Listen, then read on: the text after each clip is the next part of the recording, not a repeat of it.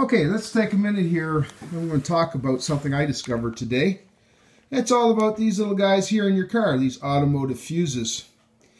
So my car has been sending a lot of check engine lights, cam sensor messages, all kinds of things. I've spent hundreds of dollars trying to get mechanics to figure it all out. The cam sensor in my Hyundai Elantra has been changed 4 times, and all under warranty because it wasn't clearing the cam sensor problem. And my mother had a brand new car, well, 3 or 4 year old car, but she's a senior, and it had 12,000 K on it, and the radio died on it.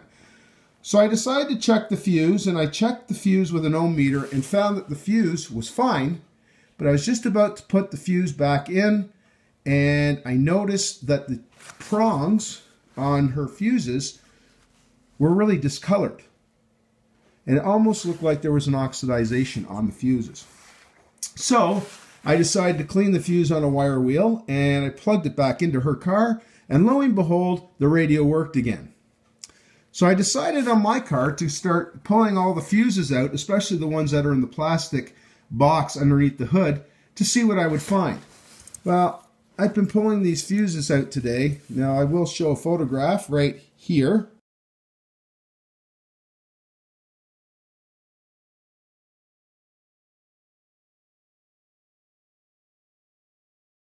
And I've just taken these fuses and I decided to clean each contact. They were disgusting. They were gold in color, discoloration. There was absolutely no proper contact. But something I noticed too with these fuses, I guess it's these offshore fuses that are being used now, is the quality.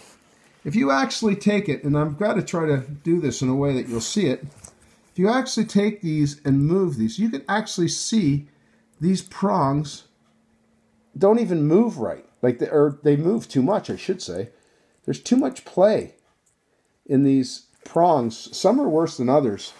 One of these blue ones actually was really, really bad on my car. And sorry, I can't really see it. But these prongs, if you actually look in there through the camera, the prongs come down, and the squiggly line in the center of the fuse there, I'll put it up in the light, you can see the little squiggly line, how it's attached to those 2 legs. If this jiggles around too much, it could actually break free. The little wiggly line in there, wire, could break free from the leg of the fuse. So I went to my mechanic and I told him, look what I discovered. And he shook his head, and he all of a sudden told me of a time with a Ford F-150 where he found a fuse where, if you actually look here on the top, just to the left and right of the number 15 here, you see the 2 little metal legs. He put an ohm meter on top of those, and when he pushed down, he was getting an ohm reading. So he actually thought the fuse was okay.